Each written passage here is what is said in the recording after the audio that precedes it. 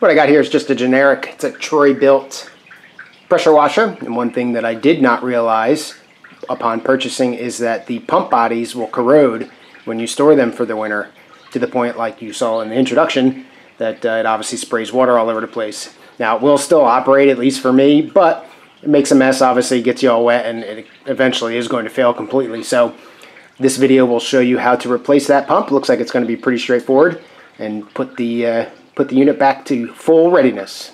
First thing we'll do there is disconnect the hose, this guy right here, and it's just a simple screw. That just comes right off. That's it. Now you do have the gas, at least for this model, and most models will have a gas tank, so the unit is best tilted on the side when you go to replace the motor, because the pump, and it's down under here. You can see the water dripping. So you'll want to either empty the gas tank or make sure it's not full enough that when you tilt it on the side, it's not going to spill out.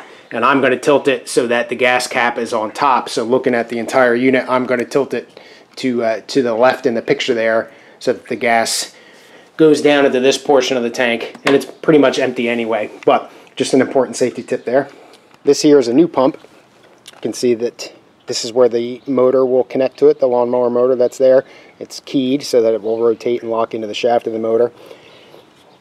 This is the line, this is the line where the water hose comes in, and this is the line where the pressure washer hose plugs in.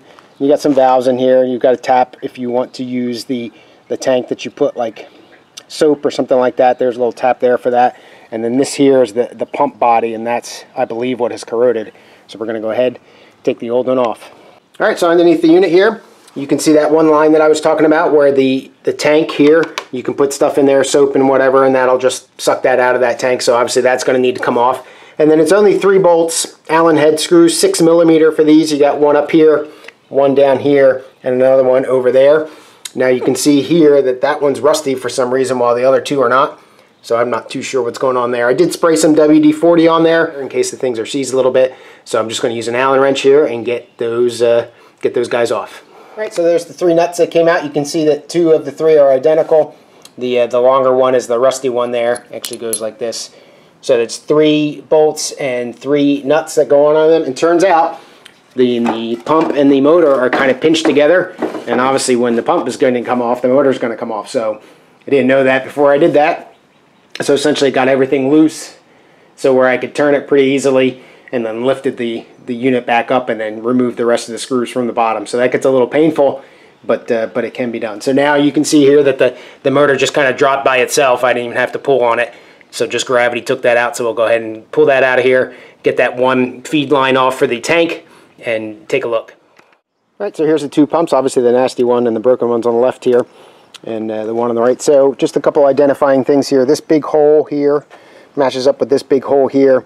That's an orientation thing. You can order a different model where that big hole is on a different side, so you want to make sure that you got the right pump for your unit. Another thing is it does have identification stickers.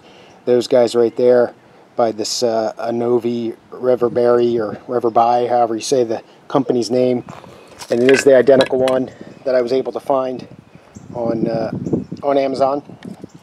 So I picked that up just to look at the, just to verify you got the right thing there. Another thing about the pump is if you can just see these hairline little cracks in here. There's another one that runs up over in here. That guy right there. That's where the leak is coming from. And the trick is that it doesn't really leak until you put it under pressure. So just sitting there with the hose connected and the machine not running, the water connected and turned on, you wouldn't see any leaks. But once that pressure kicks in, all that water starts to come out of those little cracks. If you look at this machining here, you don't see any of those little hairline cracks on the new one at all. So there's stuff here that I'll show you in a second on how to not let this happen. All right, so this is the pressure washer pump protector from Sta-Bil. They make the fuel stabilization additive that you can add to for like your garden equipment and everything that you're going to put away for the winter. So this connects right into the hose portion of it. So you'd screw it into here, press the little the button down, and you do that. You'd have to take the supply hose or the pressure washer hose off, and essentially what you do is you spray that stuff and it fills the pump cavity here, and when it comes out the other side, then you know that you've evacuated all the water out of there, and all you've got is this stuff in there. So I imagine it doesn't corrode and it doesn't freeze, which is another thing that might have happened here. This is frozen and may expand it and crack the aluminum as the ice formed. Not too much here. This thing's only 4 ounces. I think it was like $7 or $8. Obviously cheaper than a new pump, but I think you should get at least 2 uses out of this. We'll see, I guess, in wintertime when I go to do this. But anyway, so now we got the thing all taken apart. Showed you what's wrong with the old one. We'll go ahead and we'll put the new one in. Essentially just those 3 bolts again. And before I do that, like I had mentioned, it is keyed. So there's going to be a key on the shaft of the motor, and you want to just make sure you line that up. So what I'll do is I'll put this in first and then just spin the pump to get the pump to align to where the holes line up, and then be able to bolt it down. All right, got the motor in there, got the screws on. The nuts here are knurled on the bottom, so it makes it convenient because it grips onto the motor and you don't have to really put a wrench on it. So it's kind of nice. And you want to get it tight, but you don't have to, you know, kill yourself with it. And then just make sure that all of the 3 feet are touching, and that everything is screwed down completely, because it can get a little crooked on you, and you got to draw the motor up onto the shaft a little bit.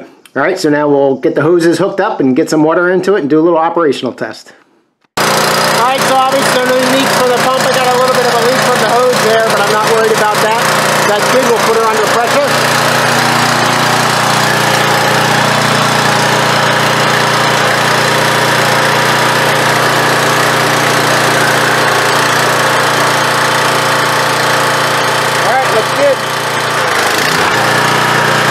So I decided to go ahead and just try this stable stuff, give you guys an idea of how much you get out of here. So just got it screwed into the water supply hose, and then I expect to see it be coming out here of the hose return that goes out to the pressure wand itself. So see what happens. So what that was it just blowing out the residual water that's in there. So be ready for that. But now you can see that product is actually coming through the cap, or coming out of the can now.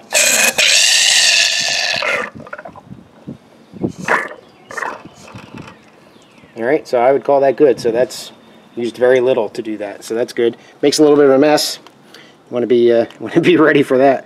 But otherwise, I'll go ahead and get the hose screwed back on here and get it buttoned up, put it back, ready for next use.